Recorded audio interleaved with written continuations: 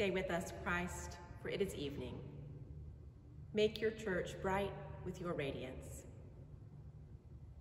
O gracious light, pure brightness of the ever-living Father in heaven, O Jesus Christ, holy and blessed.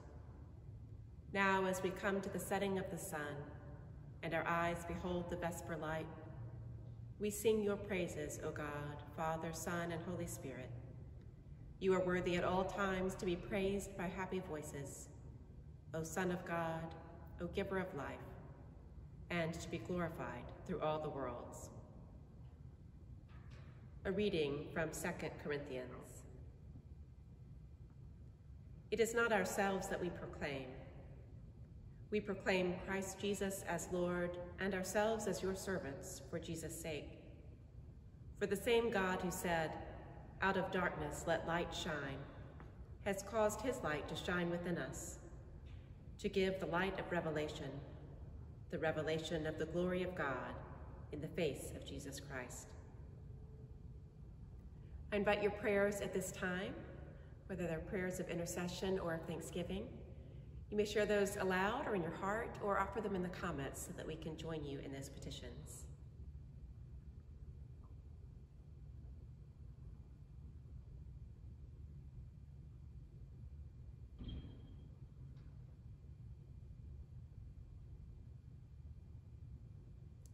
Continuing now, let us pray together the Lord's Prayer.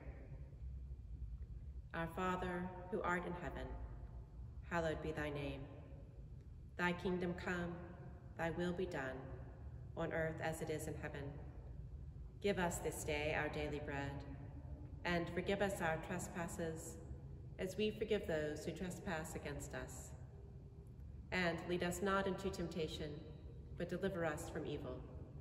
For thine is the kingdom, and the power, and the glory, forever and ever. Amen. Almighty God, you have poured upon us the new light of your incarnate word. Grant that this light, kindled in our hearts, may shine forth in our lives, through Jesus Christ our Lord, who lives and reigns with you in the unity of the Holy Spirit, one God, now and forever. Amen.